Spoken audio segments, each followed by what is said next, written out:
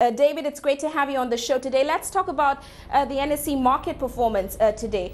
And of course, a lot of traders are concerned about what we saw last week. It may be up today, but can this be sustained? That's the main question we have right now. And of course, we know that the Debt Management Office came out saying that it will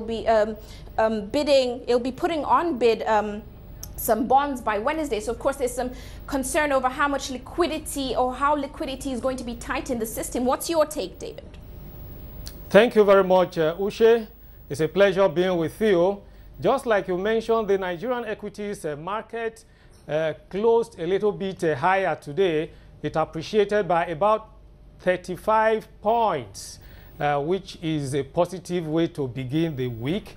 A week that could be eventful, considering the fact that on Wednesday, DMO will be selling about 75 billion naira worth of treasury bills, which could provoke a little macroeconomic liquidity squeeze.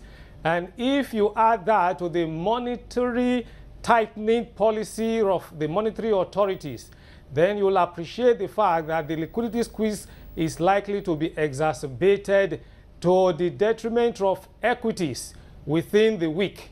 And so it's a week that may be very difficult to predict in terms of that perhaps the market could be driven up, but we cannot wish away some events that could tilt the direction of the market. For instance, if we have some unusual transactions like the M&As which we had on Tiger Brand and UACN, or Tiger Brand and Dangote Flour, and then UACN and Livestock Feeds, then we could have some fundamental factors that could drive the market.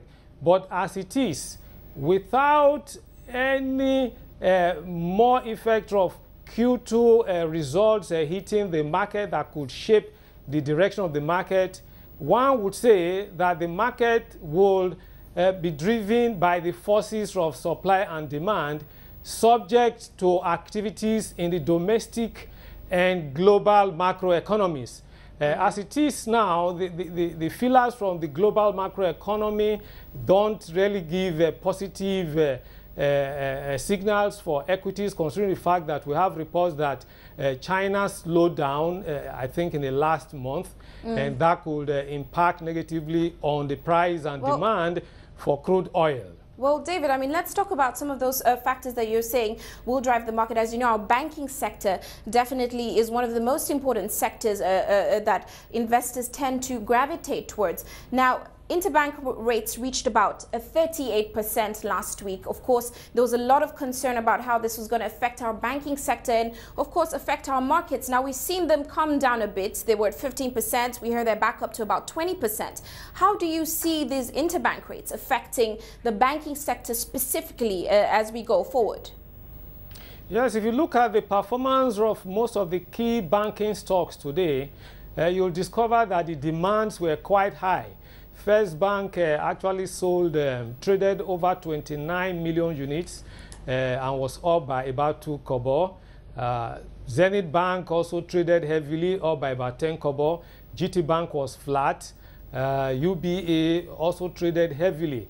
And so it's not unlikely that investors are already positioning in the banking sector, considering the fact that the tightening of monetary policies could drive up interest rate, which are actually positive, which is positive for banking companies, because all they need to do now is to position in fixed income and earn very huge returns on their investment. And so investors are perhaps already seeing the kind of effect that will have on the banking industry and their positioning. And so when you now have a macroeconomic liquidity squeeze occasioned by monetary policy tightening, it means that the fixed income market is going to be driven up. Financial assets are going to flow more to fixed income. And again, the equities will be crowded out together with the real productive sector of the economy. And so within the equities market, we may see a trade-off with banking stocks benefiting heavily from the monetary tightening measures, and other sectors, except perhaps those sectors that are completely essential, that consumers may, the consumption may be inelastic, like the consumer or the healthcare, that may be unchanged. Well, David, let's talk about other sectors. You're talking about other sectors and how they'll be impacted going forward. And I'm very curious about the healthcare sector.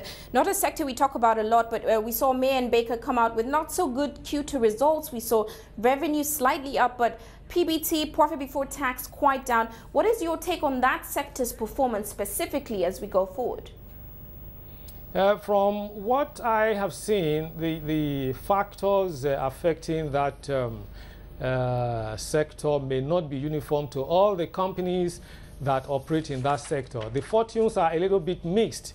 The second quarter result released by GlaxoSmith was quite impressive, and I think Evans Medical too has come back to profitability. Although what we're seeing in May and Baker is not encouraging, the second quarter profit after tax, although positive, is more than 50% decline when compared to the performance within the same period last year.